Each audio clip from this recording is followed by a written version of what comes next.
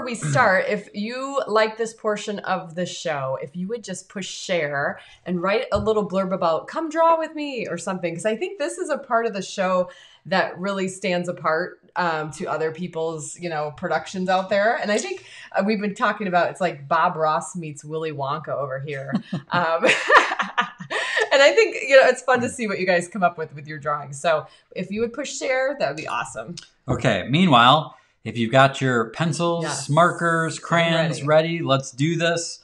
I don't think I'm going to tell you what I'm going to have you draw tonight, although if you watch the show, you probably have a pretty good hint. But what we're going to do first is we're going to start with 4 lines slightly askew. All right.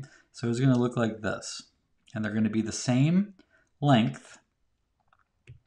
And you want to kind of spread them out about evenly distanced apart.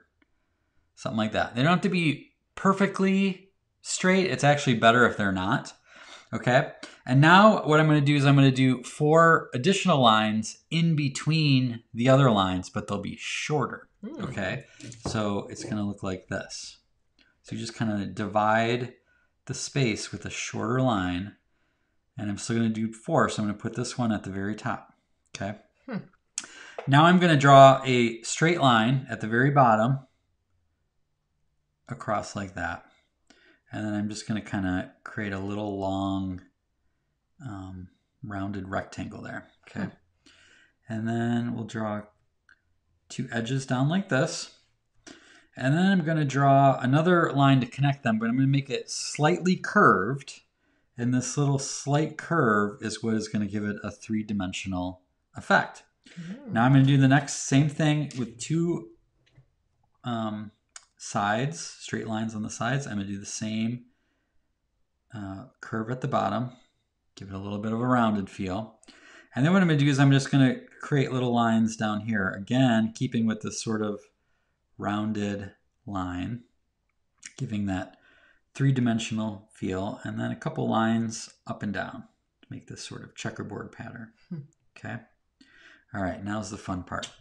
So now what I'm going to do is I'm going to connect these 4 little lines that we drew with little round curves. So watch, I'm going to start up here and I'm going to curve it down like that. And I'm going to curve it around the big line. And I'm going to do the same thing over here and the same thing here. And then I'm just going to bring this one down here. And I'm going to just do the same thing on this side, closing off these edges. And then I bring that all the way down. And then, this is the fun part, is to make this little wave at the top. It's kind of like a little S-curve. And then tuck it down and bring it down. And there's your little DQ swirl there. Right? Okay. And then we gotta have a little face on this guy. Classic smile. Now, what's kind of cool about this is we'll do like a cone color here. We'll do that. And I'm gonna color this in. All right. It's so cute. Got any comments, Kim, or people busy drawing? Well, maybe? when I think a lot of drawing is happening, but there were a lot of folks talking about how they like to share this part of the show. So that's pretty awesome. So thank you, Christy and Barb, and Helen shared it right away. So thank you for doing that. Yeah. And we always have this on replay too, in fact, in segments. So there's a whole little section of our YouTube channel that is just Let's Draw.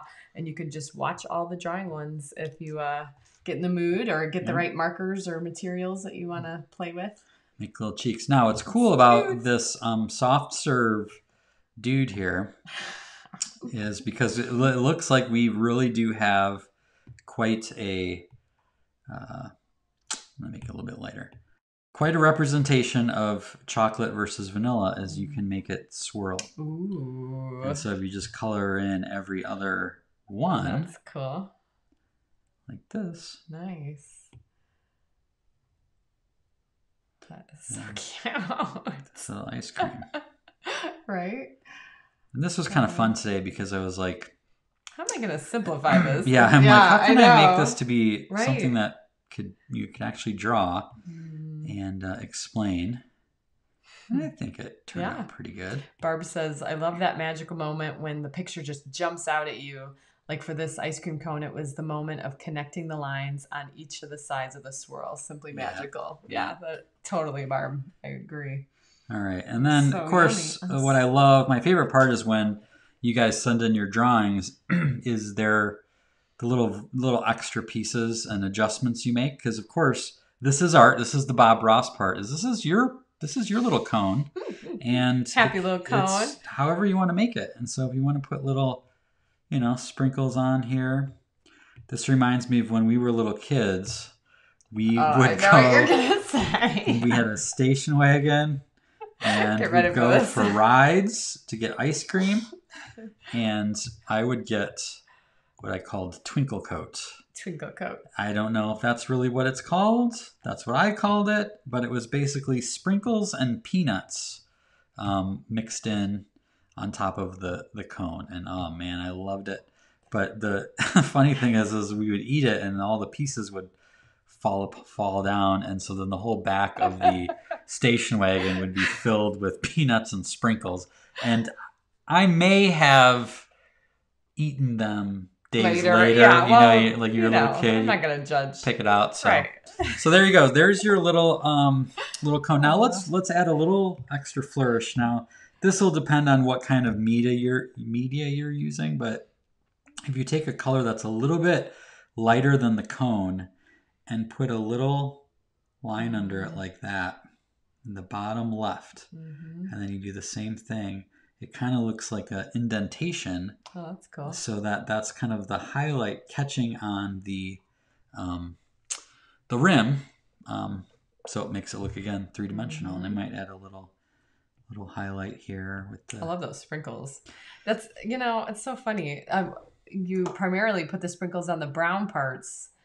I mean, a little bit on the vanilla too, but it's just funny that obviously it makes it pop more. Yeah, it just depends on the colors that I was using. So there you go. There is a happy soft serve cone. Happy little cone. It's not meat like last week, but we got dessert this week. So